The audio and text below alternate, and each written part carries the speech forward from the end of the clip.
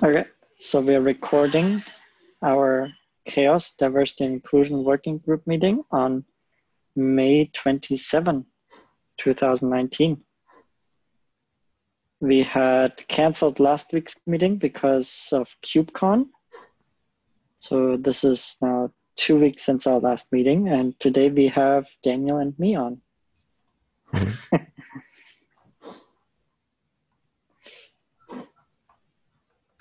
Okay. Yeah, probably So, from KubeCon. So maybe I can let you know how this went. So we had the panel. We finally have a couple of extra people. So we have Jonas and Green, and we were and Don Foster at the end. So we were the 5 of us.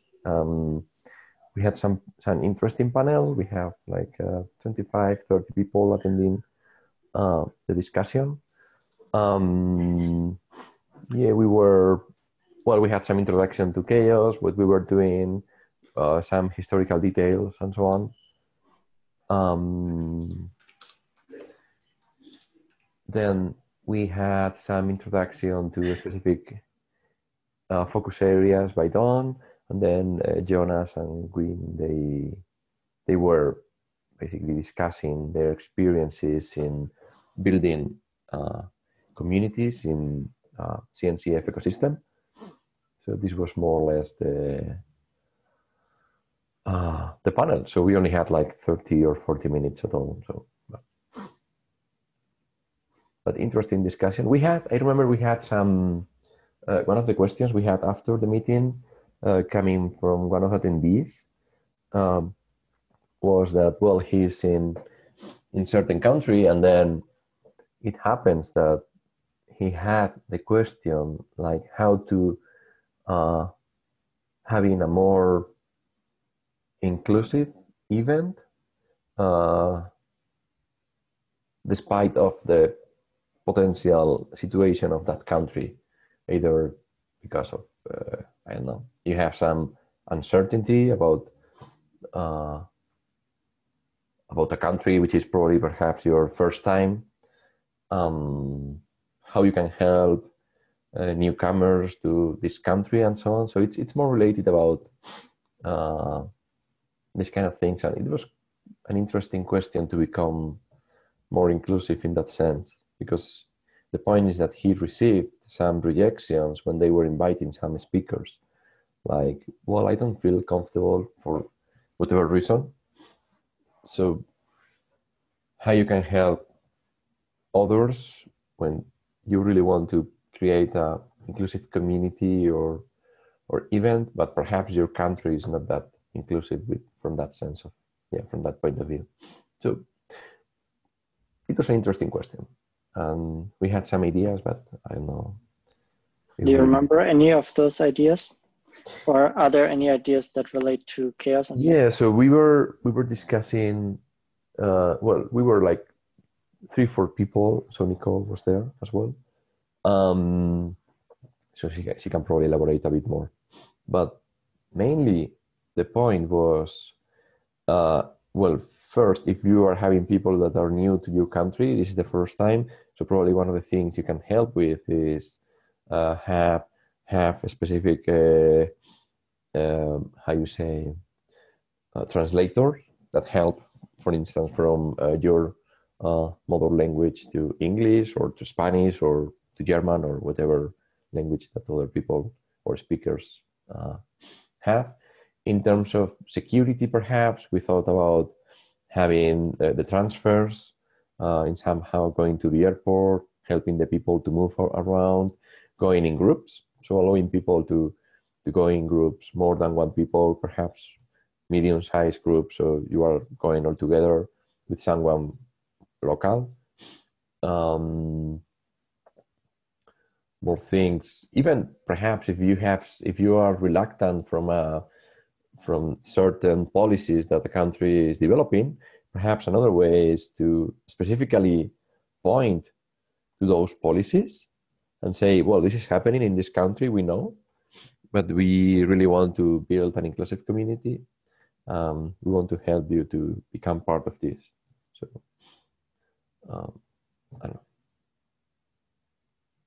What do you think, Georg? Does it make sense? I think those are good ideas, especially with security, offering transport from airport for conference participants or event participants, something I would not have thought of. So, and I don't think we currently capture security like that in any of our chaos metrics.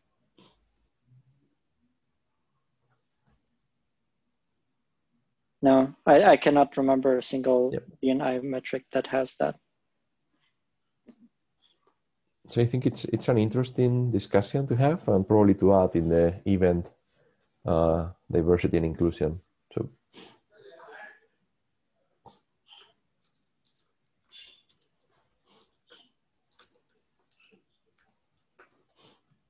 yeah, no, I added a note in the minutes. That's good. And I think the providing someone for translating and language barrier, I think we already have that to some extent at least. Yeah. So that's good. Thank you for the update. Yeah. Yeah, this was more or less KubeCon. Who was all on the panel? So it was Don Foster, Jonas Rosland, Nicole Huseman, me, Daniel Izquierdo. I don't remember the full name.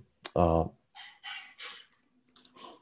me look for the whole name. Is Green? She's working. Where was she working? But let me look. Just a second.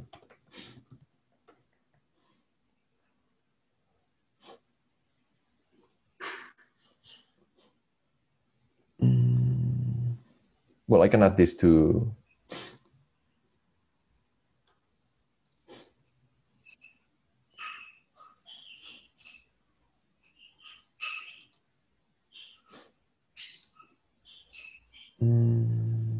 Okay.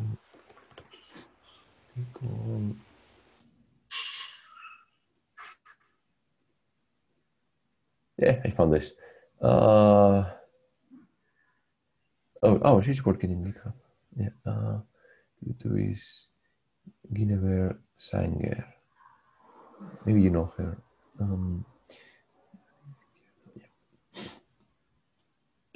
Yeah. No, she's great. I mean, I had the opportunity to talk to her for a while. Guinevere Singer. No, I don't think I've met her. Okay. So it was cool. 5 of us.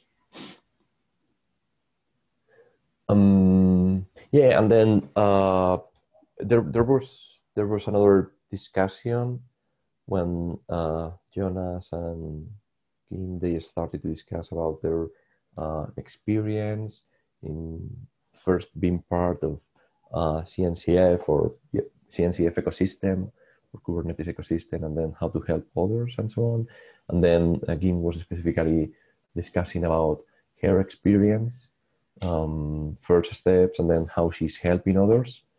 So, well, it was interesting. Okay. So more things. Looking at the one action item from last time, I have not done it. That was breaking out the common, the contributor diversity metric, because it was too complex. I still need to do that. Nothing that we need to start focusing on is the release of metrics.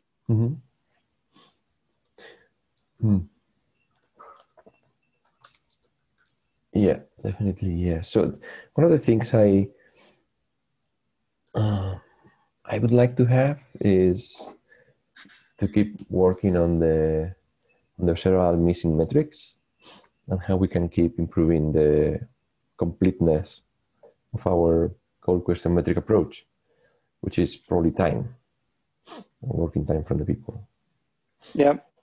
So my sense right now is that we have very limited time. We have 3 weeks, 4 weeks until we need to freeze our metrics. So I don't know how much we can do in 3 weeks in terms of new metrics, but I think we can clean up the ones that we already have.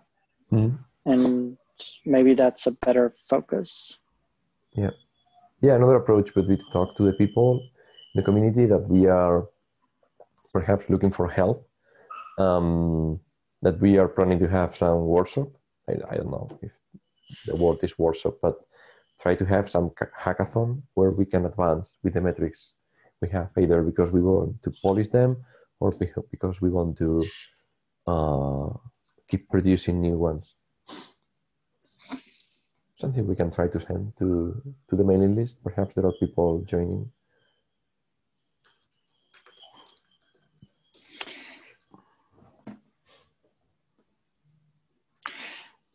Is that something we would organize in the next 2 weeks? Yeah, maybe. So we can try to have 4:30, 4:30 here in Spain, so 7:30 Pacific time. So we can try to have some next 2 Mondays, 7:30, 9:30, 7:30, 9:30 for a couple of hours. Okay. I think that would make sense to take the regular meeting times, extend them by 1 hour and make them work oriented.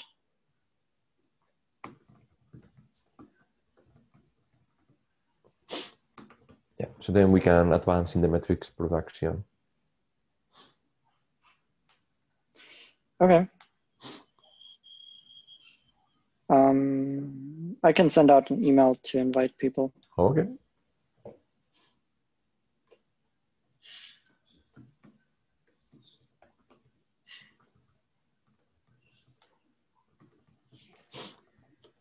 Perfect.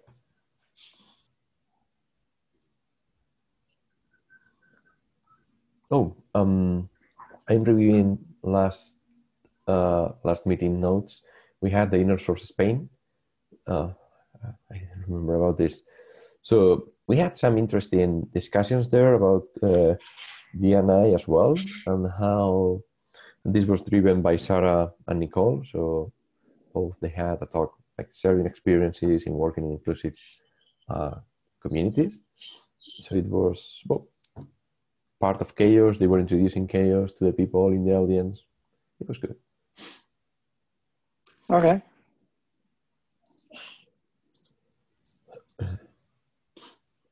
That was the Inner Source Commons meeting, right? Well, it was Inner Source Spain. So the Inner Source Commons is kind of the international one. Inner Source Spain is the one we are kind of running locally in Spain.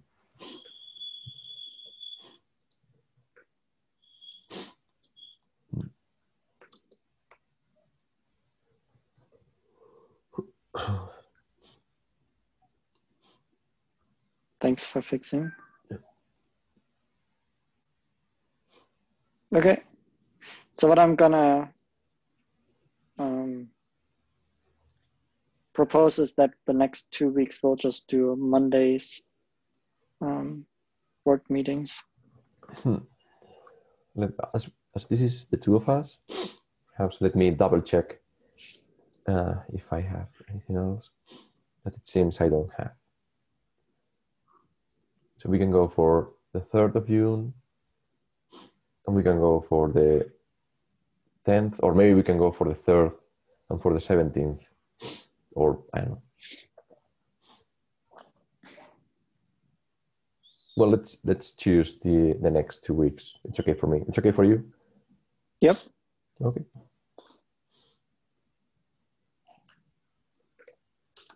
So then perhaps one of the things we can do is to prepare a bit the meeting in terms of, well, we have these missing metrics. I remember this spreadsheet we have. So we can work, you can help here either polishing the existing ones. So those, for instance, in yellow, I don't exactly remember the colors we were using. And if they are in red, this means that we need to create them. So we can perhaps work on them, and then we can leave people work on whatever they would like.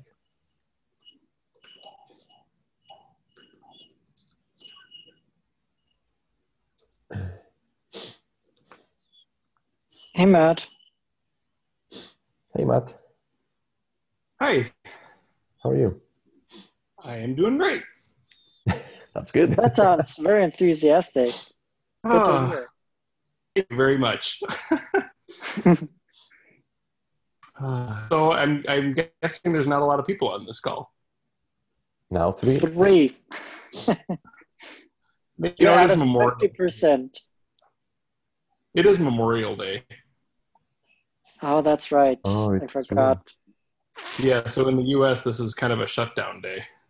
And in the UK, it's bank holidays as well. Oh, so that's probably the probably the root of this. So I guess I can kind of just say my 2 things. I don't know what you've talked about so far. We talked about recent events, and right now we are planning our release strategy and decided to invite people for hackathons the next 2 Mondays and extend our regular meetings by 1 hour. Oh, okay, that's a great idea. Oh, so I guess one of my things was the release and just kind of where you guys are at with that, or where the work group is. But it sounds like you've already talked about that. But then my only other thing was you saw my email on Grace Hopper. Mm-hmm. Yep. So Sean is going to go out with Carter Landis, one of his students, and they're going to do kind of a 1-day workshop around Augur. I mean, it's largely around CHAOSS to get people to start thinking about open source. So I think there's a variety of different open source projects. I'm beginning to understand how this works. Mm-hmm. And the students who opt into this day, the open source development day, they pick the project they participate in. So let's say if there's 100 people that are doing the day and there's 6 projects, you kind of get the idea. It would be 100 divided by 6. And people just kind of end up where they end up. So that's what's going on there. So I'm pretty excited about that. Yeah. I still owe you an answer from Grimoire Lab. I know. Oh yeah, it might be too late. Oh really? Oh. Yeah. So I mean, you can still ask, and if there really is a possibility, like at Grimoire Lab, then I'll talk to Zara and see what I can. You know what I mean? But they needed names by today. Okay. Okay. So I will certainly do my best. You know what I mean? But let me know right away.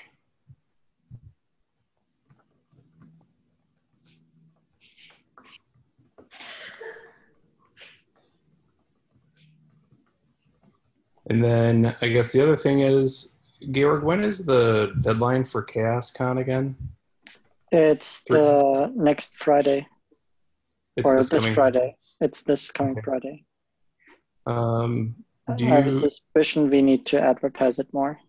Yeah, I was thinking we might want to like start not spamming, but close to spamming the list. You know, like every other day or something. Like, don't forget. Yep, I'll send out an email after this meeting. Okay. And then again, like Wednesday and then Friday.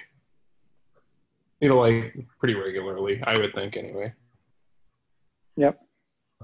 And then, oh, thank you, I guess, now to both of you. Liturgia is sponsoring CHAOSScon at the silver level. Yay! Yeah, which is great. You're welcome. So thank you to both of you. I had talked with Alicia, who I don't know, but anyway, thank you. That's great. And then I'm hoping to hear back from a couple other people who are at least expressed kind of positive intentions to provide support. I'll put it that way.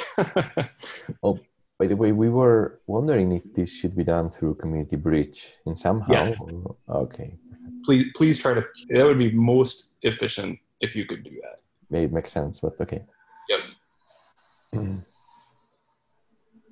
Sounds good. And I think Alicia's trying to figure it out. She had mentioned in an email that she sent me this morning that she's going to try to go through the Community Bridge. I can help her tomorrow. Yeah. Okay. And if you need to get in touch with anybody at the LF regarding Community Bridge, just ping me and I can.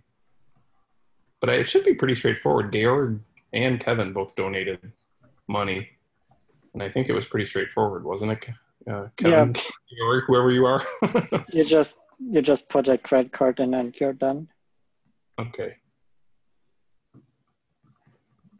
I just let Alicia know about this. Okay. All right, cool. I think those are kind of my updates. Oh, and I guess maybe my last update is I'm going to plan on sending, the CHAOSS weekly newsletter. Yes. I'm going to end up doing it the Tuesdays after our weekly meeting. I think that's a good cadence. Just because I need that weekly meeting sometimes to get like updates, you know what I mean? Or, anyway, I think that'll be the most convenient time to do it. Yep, and it doesn't make sense to then sit on the information until the following week to send it out. Yep, I'll just do it. I'll pretty much right Tuesday afternoon, US. Perfect. And then I know this is not exactly D&I stuff, so I'm kind of covering a few things here, but Daniel always, and Georg, I guess at this point, from the Grimoire Lab side of things, I'm always looking for just small technical updates that occurred during the week. You saw it's like a sentence or two. That's it. Yeah. Okay. Go ahead. Oh yeah, I was talking to Valerio and Santi the other day about having some of them in what we were discussing about having people specifying like once a month at least the improvements in the Grimoire Lab. But yeah, if you can do it weekly, that would be great. Even if it's just a sentence or two, like we improved the whatever. We improved the schema. It doesn't have to be much at all, but because if we do it weekly, all I need is like a sentence or two. And it's during the Tuesday meeting that you want those 2 sentences. Yeah, that would be the most efficient way, I think, for me to do it. Yep. And I would do it myself. I just think I'll do it myself on the work group updates because I can track those pretty easily. But I think sometimes the software is a little harder for me to track, and I don't want to put something out there. Yeah, I'm sure we can provide that. Okay, that would be great. Okay, cool. Is that helpful?